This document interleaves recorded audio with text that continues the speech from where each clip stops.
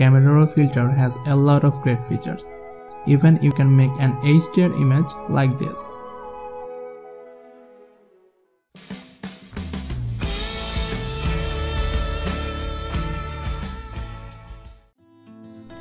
Welcome to today's Photoshop tutorial. Previously we showed you how to use HDR toning for making high dynamic range photograph. You can also do this using Adobe Camera Raw Filter, and now we are going to show you the trick. So let's find out how it works in 2 minutes.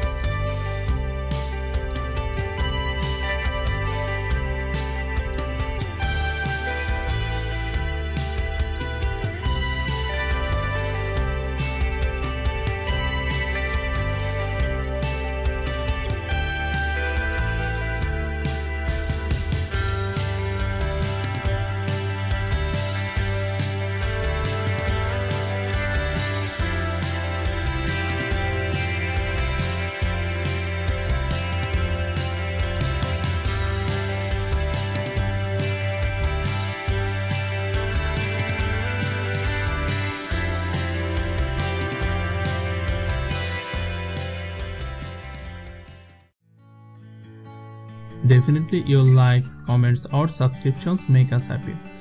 But do you know what is more important to us? That is your love for quick learn. Keep loving and have fun with Photoshop.